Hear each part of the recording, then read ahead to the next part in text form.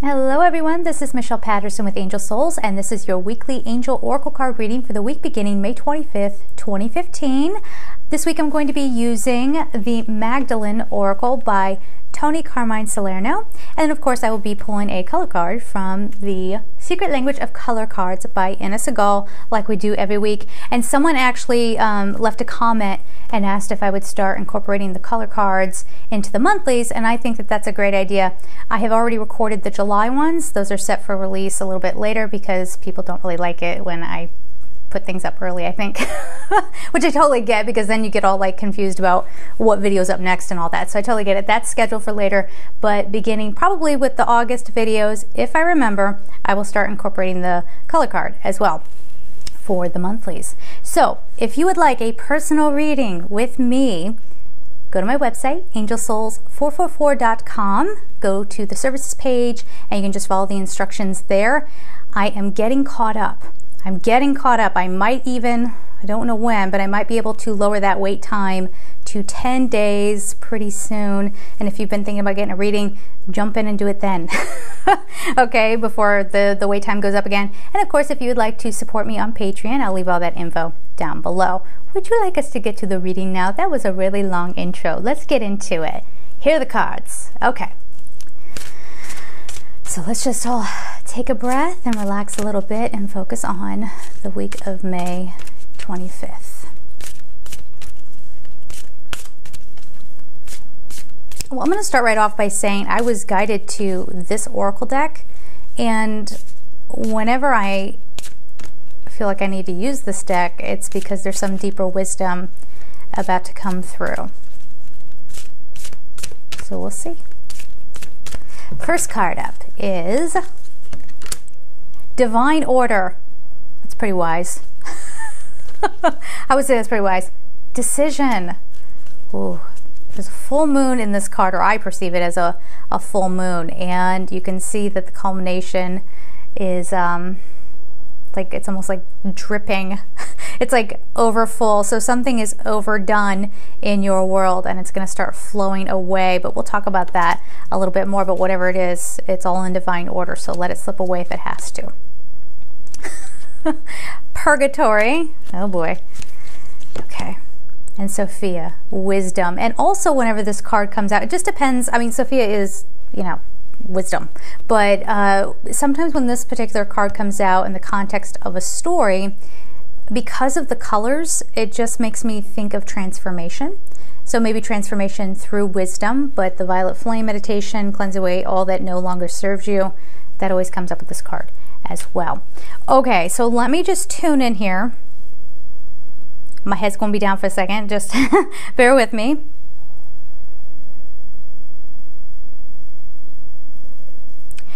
Okay, there's going to be some rough waters this week. It's nothing you can't handle unless you are somebody who really loves just bobbing along the surface of life and then everything gets to you. This is telling you not to do that anymore. But there is going to be a little bit kind of going on where you're having to face things that maybe you don't want to. These are hard truths. These are things that, you know, this could be like a friendship. If we're talking about surface level examples, it could be a friendship where you go, you know what? I can't have you in my life anymore. I'm tired of this. I'm tired of this being a one-sided friendship. You could be doing that with a love partnership. So there's one level of turmoil for some people. And yet for others, there could be something that is actually good coming out of a situation, but it might embarrass you. So this might be like, I don't know, I have a crush on you, and someone finds out and you're like, oh, I didn't mean for you to find out that way. But there's a bit of relief behind it. Or, you know, maybe you were thinking about leaving the company and you kind of got a new role all set up for yourself and you were really stressing about how you were going to let your boss know. And then you get called into their office and they're like, we're so sorry, but we're downsizing and we have to let you go.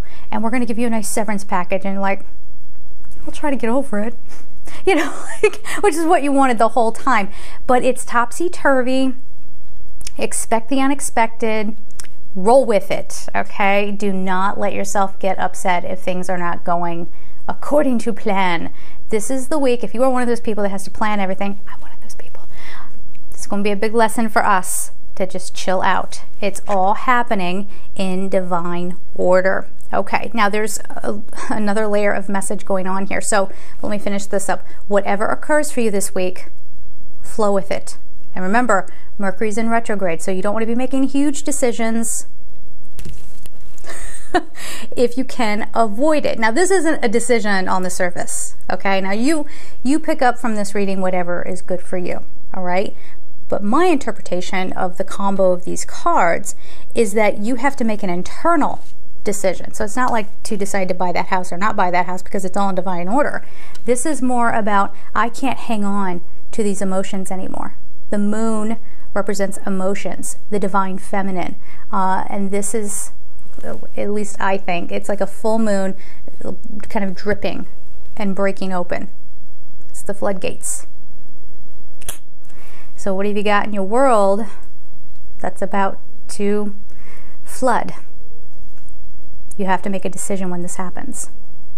Again, it feels more like an internal decision. Am I going to take this anymore? Do I need, and it might not be someone else doing something to you. It could be you doing it to yourself. Do I want to stay in this old mindset? Do I want this hanging over my head anymore? I know for me, just this past week, I decided to really get healthy and jump onto this sort of a detox thing. It's not a detox. I don't really believe in those. But it's just like clean eating kind of thing, because I'm so sick of being tired, you know? I'm sick of not having fun with what I do because everything feels like I'm pushing my body to do it, all these kinds of things. And I wanted to sort of reset my system. So I made a decision, like, you know, that was a kind of a full kind of thing for me, like it was something hanging over my head and about to, you know, break open. And I finally just took charge and went, okay, I'm going to do this. So on the new moon, I started this commitment to myself to eat well and to exercise in the way that was right for me. So it could be something as simple as that. You just decide, well, I'm sick of this thing hanging over my head. I'm just going to take care of it now. Okay. We are not going to have a whole lot of resolutions going on this week. Purgatory. You're not there, but you're not there. You're not in the past, but you're not in the future. Where does that leave you? In the present. Okay. But how are you probably going to interpret it, we with our human brains? Purgatory. Ugh, that awful place of in between. Just make it happen already. Or let me go back to the way things used to be. I do the same thing. Of course I do. Right? But look at the artwork on this card. There is actually beauty in purgatory. There's regeneration, rejuvenation, cleansing. And what is that right there in the center? There's light. So you don't need to be scared. If things are not tied up the way that we like them to be, embrace it. It's good. Okay? It's a nice little time of rest in between the tumultuous moments that you're like, okay, did that really have to happen? Really? You know, but just again, go with the flow this week. Tap into your wisdom and go with the transformation. So like I said, this is violets, right? Well, I think of violet. So violet flame meditation might be good for you. Just, you know, imagining yourself being cleansed by that flame. And of course, your wisdom. Tap into your wisdom. If you're looking at everything like on a mundane level, and you're not tapping into that higher wisdom, you are not going to like this coming week. I can feel it. It's like aggravating. It's just like, I don't want to deal with this anymore. Like, I'm just not going to do it, right? But again, if you see the bigger picture and you understand that it's all in divine order, and you just let yourself be in that, for some people, uncomfortable place of, you know, being in the middle, you can make the decision to do so. You can make the decision this week to be happy no matter what is going on. Okay? Make sense? See if there's anything else coming through with it. I'm getting a tingle like the, okay, so one of the signs that an angel is with you, or they're kind of giving you a message, your scalp, I know this sounds weird, but your scalp might tingle and tighten up. And I just got that like really forcefully, like right here in the back of my head. So, and actually the message that's coming through is like this week you might at times feel like you're in a vice, you know, where you're kind of, it's not fun, right? And yet you have the wisdom to know that you have to just get through this. It was bound to happen. Very pregnant moon there, right? Okay, so let's get on to the color card and let's see what other bit of advice they might have for us. Really focus on May 25th, the week of May 25th.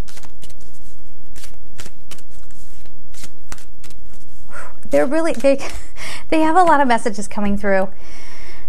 This doesn't seem to tie into this, but I'm just going to pass it along to you.